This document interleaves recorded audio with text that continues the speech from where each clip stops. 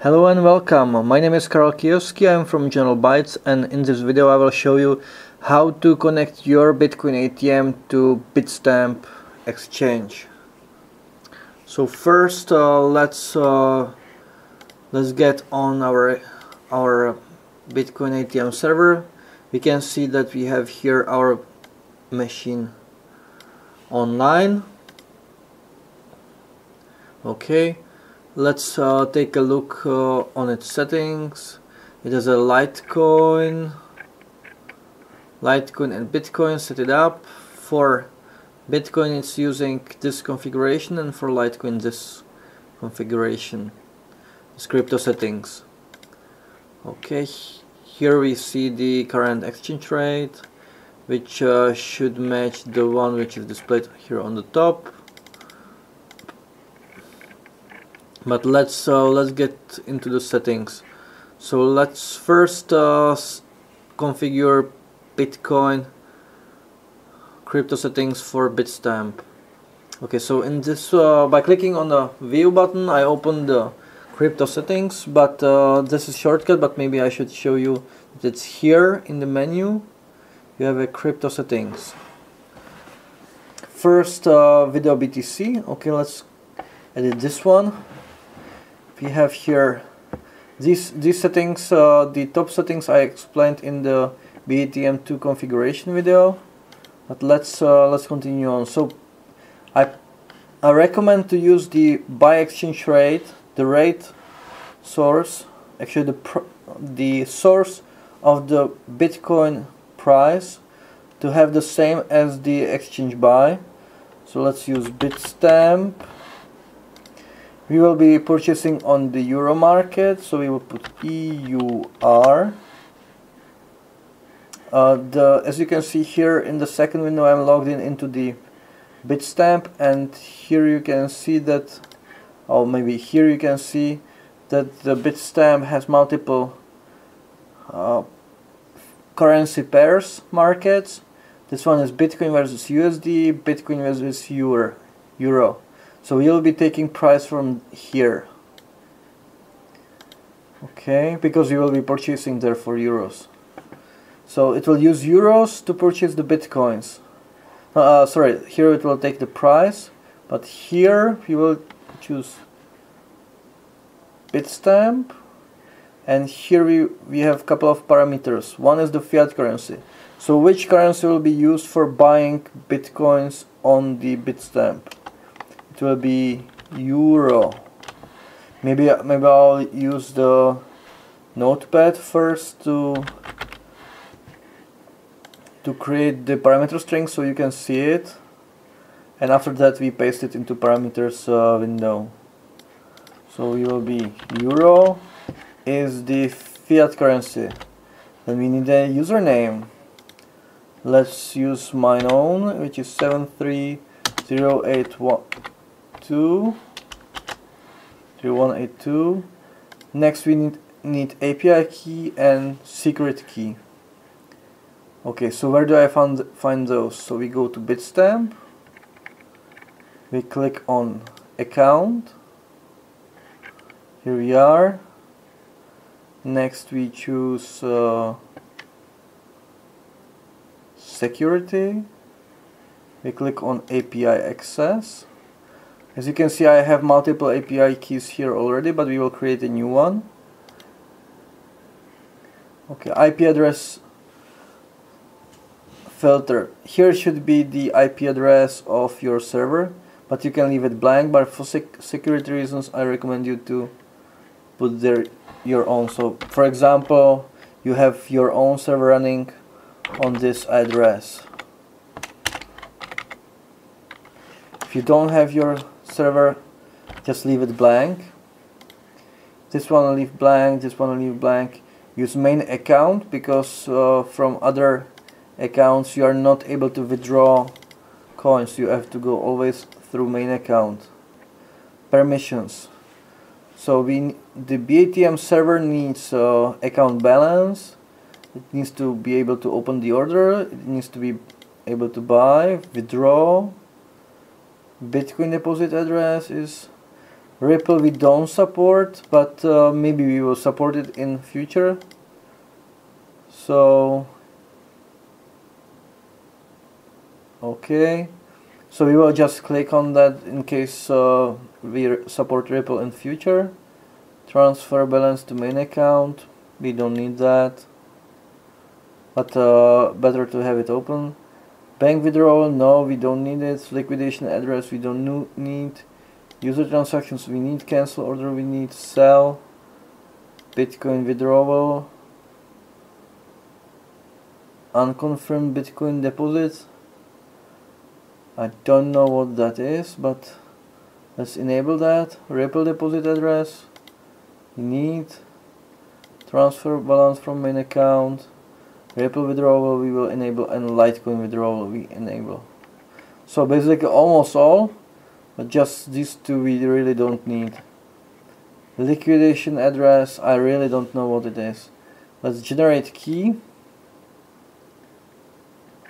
And as you can see, it generated for us a new key, and this is the API key and this is the API secret. So we copy that. Here, semicolon, and the secret. Perfect, but we need to activate it, so let's click on activate. And now the email was sent to us. Let me check my email. Yes, I did receive it. I received an email with link, so I have to go and get it to the browser.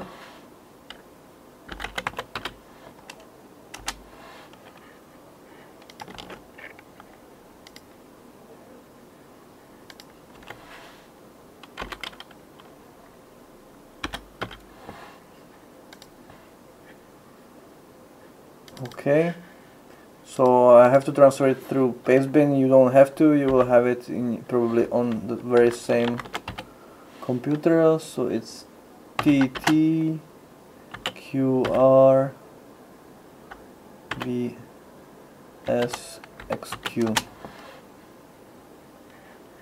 So this is the link which I received by email, so I'll call it. I'll go to that link, and you can see that it's active now. Okay, so we ended up with this very long text. So we have fiat currency, user account number, API key, API secret. We go back to our settings, fiat currency, username, API key. Okay, let's put it there. I copy it, paste it. We will use exchange strategy number 1, which is that when somebody inserts cash inside of the machine and press buy bitcoins, the machine will go directly to the exchange. It will buy the bitcoins there, and it will withdraw the bitcoins there from there. Okay, so I'll click on submit to save the setting.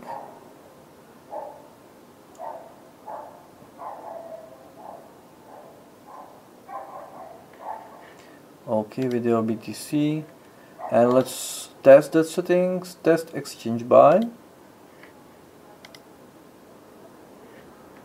Okay, you can see that it read balance and the balance of the euro account. So now when somebody comes to the machine, it will purchase on the exchange and send it to him.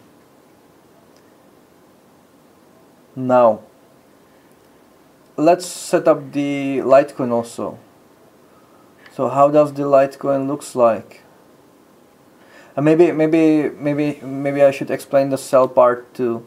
So here basically this is just for BATM 3 for the two-way machine, and this is for sell part is for the direction cash to crypto. So here I would say Bitstamp, again price for euro, hot wallet, block.io, I don't remember what we had here, so let's put this here. Exchange sell, so we will be selling coins on the Bitstamp, and we again enter this very same parameter string. One thing I have to tell you, that if you use the multiple servers, which I don't recommend, I recommend to use just one server and have multiple machines connected to that. But if you use multiple servers, for example, you have Lamasu server and you have General Bytes machines, General Bytes server, so use a different API key for each server, so they don't go into conflict. But you can use multiple the same API keys on the same server for multiple crypto configurations. That's fine. But if you run it on a different server, then better use just generate a new API key. Okay, so here we fill that.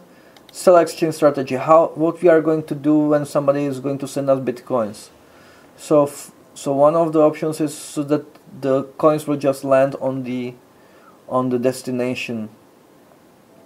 Oh, sorry. The first option is that this option will not be available on the machine, so it will be just one-way machine, but that we don't want.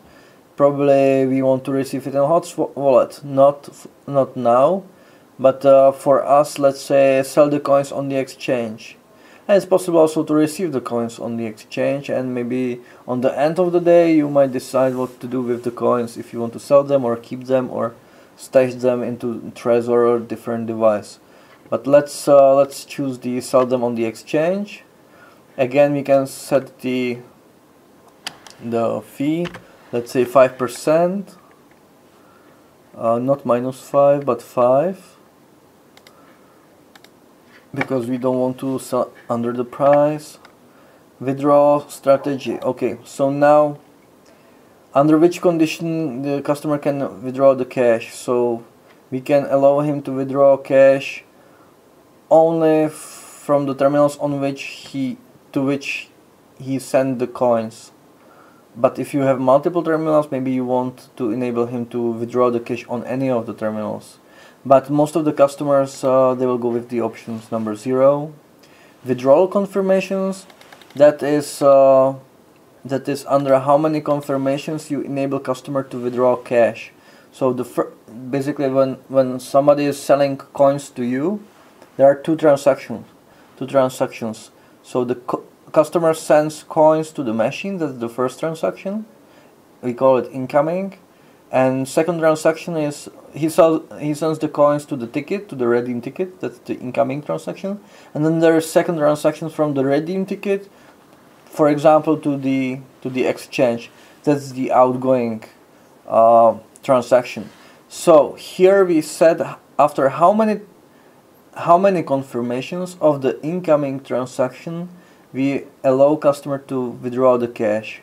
So usually it's just one confirmation. For Litecoin it might be, for example, 5 or something.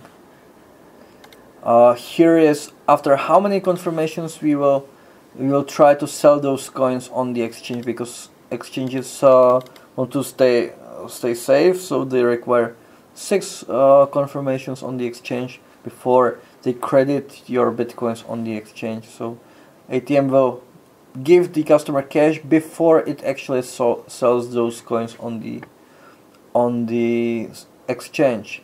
And here you set up the sell offer expiration, so for how long the ATM is going to guarantee the exchange rate or the price to the customer. Usually I recommend 45 minutes is a safe time for a customer to send the coins to the redeem ticket. So that is the time between redeem ticket and the time when he sends the coins to the redeem ticket. If he sends it later, the machine will tell him that it's too late and he's gonna get the coins back. Here in invalid payments, that's where you fill in the address where if the invalid payment is made, where these coins will be forwarded. If you don't fill here anything, the coins will be bounced back to the customer, and this is something what you typically don't want, because for example, if somebody is sending coins from the Coinbase or from some Bitcoin exchange, he doesn't have under control the address from which the coins are coming. So if you send him, so when he sends the coins from the exchange to you, and it's for example the amount doesn't match, and you send it back to him, and you are basically sending it back to the exchange, and the exchange doesn't know what to do with those coins. They don't know that it belongs to that customer. So for that reason, I recommend you to put here some address, some Bitcoin address of your hot wallet, for example, or actually better is to put there your deposit address of your exchange. And when customer contacts you and tells you, okay, my transaction failed, sorry, I tried to save money, so I sent a little bit less, I'm sorry, what should we do? And you can tell him, okay, the price went a little bit up of the Bitcoin, so it's fine. We got the coins already on our deposit address. I can resume your transaction. It's fine. We have the coins under control. Or you can send him coins back from that exchange or from that address which you put here. Okay, so let's save that.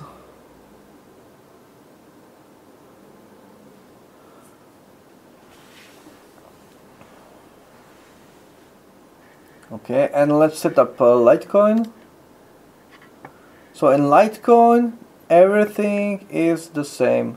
So we set up Bitstamp. We copy the very same API key. It's basically just access or the permission to control the exchange. We set up here that we want Bitstamp, Euro market. For sell, we use Bitstamp, exchange, Euro market, and block iOS we won't set up now, but this is covered in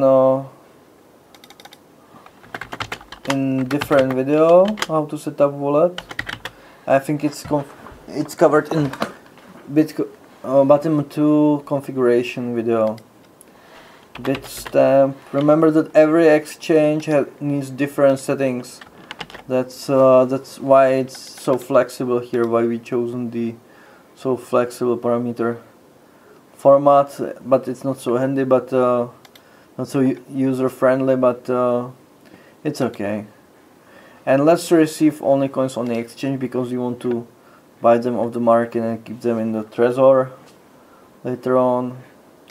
Withdraw confirmations, maybe we wait for 5, might be safe. 45 minutes, that's the time after our offer expires, and we might put here some address. Okay, so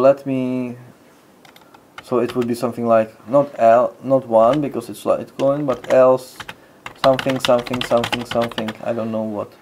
Okay, submit.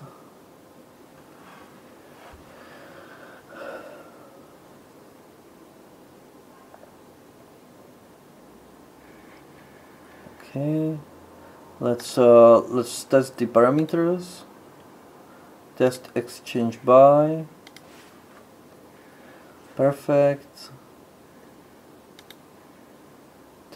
Test exchange sell. Perfect.